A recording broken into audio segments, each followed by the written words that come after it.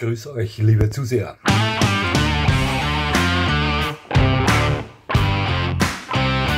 Nochmal herzlichst willkommen, liebe Zuseher. Ja, wir haben keinen Nebel heute, das ist dieser Nebelwerfer. Ich rauche schon lange nicht mehr, doch ich dampfe ein wenig, möchte mir aber auch das abgewöhnen. Liebe Zuseher, ich habe heute kurz mal nachgesehen in meinem YouTube-Studio und mich informiert darüber, wer mir da so zusieht, wer meine Videos aufruft, und ich war sehr überrascht. Ich habe mit einigen Dingen nicht gerechnet. Es ist so, dass den Turm in der Schlacht meiner Zuseher, die unsere deutschen Nachbarn darstellen, Grüße nach Deutschland, hallo liebe Nachbarn, gefolgt von meinen Landsleuten, grüß euch liebe Landsleute, die Schweizer, auch euch, liebe Grüße. Dieses Video heute, das ist ganz was Besonderes für euch wahrscheinlich. Ich habe dann noch Zuseher aus den Vereinigten Staaten, das hat mich völlig überrascht. Grüß euch, liebe US-Amerikaner. Ich war noch nie bei euch, irgendwann gehe ich euch besuchen. Selbst aus Indien, aus China, aus Brasilien, Spanien, Italien, England. Das freut mich sehr. Ich grüße euch alle und vielen, vielen Dank für euer Interesse. Es gibt eine Hunderasse, die es mir sehr angetan hat. Sie wissen, ich bin ein Molosser-Fan und ich liebe alle Hunderassen, auch das wissen Sie. Doch Molosser haben es mir besonders angetan. Doch da gibt es einen, der sich da immer im Hintergrund hält, so als würde er sagen, nein, nein, ich bin nur für Feinschmecker da. Auch ich habe diesen Hund oftmals schon mehr oder weniger vergessen, ja, weil, ich weiß nicht, irgendwie fällt er nicht so auf. Er hat seine Community, seine Fanbase, er hat seine treuen Fans, möchte ich mal sagen. Doch das ist ein Hund, der eigentlich meiner Meinung nach im Vergleich zu anderen Molossern, was Info über ihn oder sein Auftreten draußen betrifft, viel zu kurz kommt. Ich spreche vom großen Schweizer Sennenhund, ein wunderschöner Hund, ein molossoider Hund, nicht unbedingt ein klassischer Molosser, aber gehört eigentlich in die Kategorie der Molosser hinein und gehört zu einer der 4 Schweizer Sennenhunderassen. Es gibt ja den Entlebucher, den Appenzeller, den Berner Sennenhund und den großen Schweizer Sennenhund, und genau in dieser Reihenfolge befindet sich auch deren Größe. Der Entlebucher, der kleinste, der Appenzeller kommt danach, dann kommt schon der große Berner Sennenhund und zum Schluss den größten und schwersten haben wir mit dem großen Schweizer Sennenhund. Sennenhunde, woher kommen die?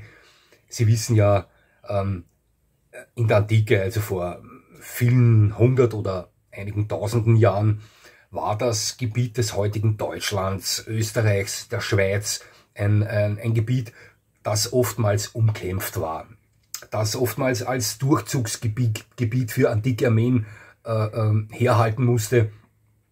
Das war das Wohngebiet der ehemaligen Germanenstämme, ja. Und Hannibal war da, der überquerte die Alpen, die römischen Legionen zogen durch, über die Donau drüber, ins heutige Deutschland rein.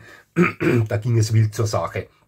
Und die antiken Völker hatten auch stets immer Kriegshunde dabei, die den Trost bewachten, die halfen bei der Jagd, die Verbündeten in der Schlacht darstellten und so weiter. Selbstverständlich hatten auch die Germanenstämme, die ortsansässigen Leute, die hatten auch immer Arbeitshunde. Und wenn die Hündinnen von denen läufig waren, dann verliebten sich die Kriegshunde der antiken Armeen in die, selbstverständlich, und verpaarten sich mit ihnen. Hieraus entstanden recht viele Hunderassen. Einige der bekanntesten sind der Bernhardiner, der Rottweiler und eben auch die Sennenhunde. Der Rottweiler und die Sennenhunde haben mehr miteinander gemein, als man zuerst vermuten möchte. Speziell der große Schweizer Sennenhund und der Rottweiler haben eine ähnliche Entstehungsgeschichte und wurden auch für ähnliche Arbeiten herangezogen. Nochmal zurück zu den Sennenhunden. Was eint sie alle miteinander? Das ist die Farbe, die ist wunderschön, besteht hauptsächlich aus Schwarz mit großen weißen Abzeichen und rotbraunem Brand. Ganz eine schöne Farbe, exzellent, also herrlich anzusehen. Das haben alle 4 Sennenhunderassen miteinander gemein. Auch das Fellkleid bei 3 ähnelt sich sehr, wobei der Appenzeller und der Entlebucher eher kürzeres Fell haben. Der große Schweizer Sennenhund ein kurzes Stockhorn mit doch relativ viel Unterwolle. Und der Berner Sennenhund, der etwas aus der Reihe tanzt mit seinem Langstockhaar. Ja. Doch von der Farbe her sind sie alle gleich. Wunderschön anzusehen. Ja, ein gewisser Schlag Hunde hat sich da entwickelt aus den Verpaarungen der Kriegshunde mit den ortsansässigen Arbeitshunden. Das waren alles meistens starke, größere, zähe Hunde, mutige Hunde, die oftmals auch zu Hüte- und Treibarbeiten eingesetzt wurden. Doch speziell der große Schweizer Sennenhund, der wurde da auf eine Arbeit spezialisiert, die ihm den Namen Karrenhund oder Metzgerhund einbrachte. Das wiederum so ähnlich ist, wie die Aufgabe war beim Rottweiler. Der große Schweizer Sennenhund hatte die Aufgabe, die Karren des Metzgers mit der Ware auf die Märkte zu ziehen. Gleichzeitig musste er aber auch Wach- und Schutzaufgaben erledigen. Dafür war er bekannt. Ich glaube 1908 erschien der erste große Schweizer Sennenhund als damals noch kurzhaariger Berner Sennenhund auf einer Ausstellung und einige Jahrzehnte später, dann wurde er von der FCI offiziell als Hunderasse anerkannt. Ja, die Gesamterscheinung eines großen Schweizer Sennenhunds ist für mich die eines typischen Molossers. Ja, es gibt ja die recht faltigen Molosser mit extrem kurzem Fang. Ja, nehmen wir eine Bordeaux-Dogge her. In diese Kategorie fällt der große Schweizer Sennenhund eher nicht rein. Ich würde ihn optisch von der Anatomie her eher vergleichen mit Broholma, Tosa Ino in diese Richtung. Ja, breiter Schädel, aber relativ langer Fang. Nicht zu schwere Lefzen, wie es zum Beispiel ein Mastino Napolitano oder auch eine Bordeaux-Dogge innehaben. Aber trotzdem ein typischer Molosser. Groß, schwer, stark, gut bemuskelt. Wir sprechen da von Größen bis zu 72 cm Schulterhöhe, wenn es laut dem Rassestandard geht. Es gibt mit Sicherheit auch große Schweizer Sennenhunde, die höher sind. Und was das Gewicht betrifft, ja, pendeln wir uns zwischen 45 Kilo bis 60 Kilo ein. Auch hier wird es leichtere und schwerere Hunde geben. Das ist im Großen und Ganzen ein recht sportlich aussehender Molosser. Doch habe ich schon des Öfteren gelesen, dass speziell große Schweizer Sennenhunde manchmal ein Problem mit der Hinterhand bekommen können. Ja. HD, Sie wissen schon, das ist nicht in Stein gemeißelt und das ist kein Gesetz. Doch es kommt des Öfteren vor. Ich weiß es, ich war manchmal in Foren unterwegs von Besitzern der großen Schweizer Sennenhunde. Da kann man das herauslesen. Auch wird bei großen Schweizer Sennenhunden des Öfteren der Begriff Sturheit oder Dickköpfigkeit verwendet. Ja, schauen Sie, liebe Zuseher, Sie wissen, speziell Molosserrassen, Hunde, die man als Mastiffs bezeichnet. Und man könnte einen großen Schweizer Sennenhund als Schweizer Mastiff bezeichnen. Dänische Broholmer, dänische Mastiffs. Cane Corsos, italienische Mastiffs. Sie wissen schon, der Begriff Mastiff und Molosser, der geht in einer parallelen Richtung zueinander. Ja, und wie gesagt, speziell diese Mastiffs, diese Molosserrassen sind nicht unbedingt bekannt für ihren Kadavergehorsam.